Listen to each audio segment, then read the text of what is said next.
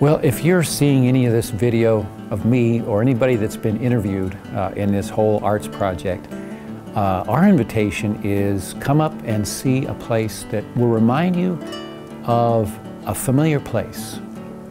Old Town has its name for a reason, and it's been a serendipity of entrepreneurs, of store owners, restaurateurs, wine groups now moving in the area that have found something special here.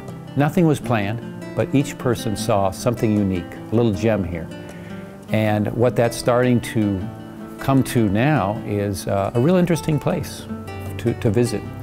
And the fascinating thing for me to watch is right next door we have Sedona, a very well-known place, for not only its geography, but its art.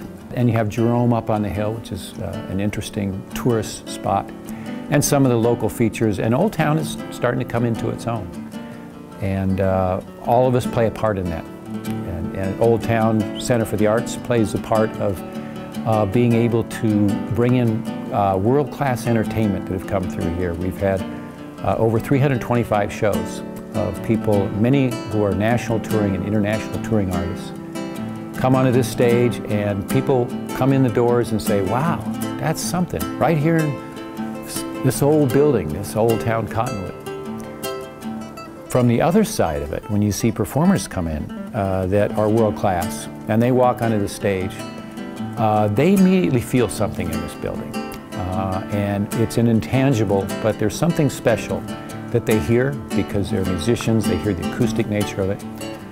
And then what they learn from the audience is how appreciative they are.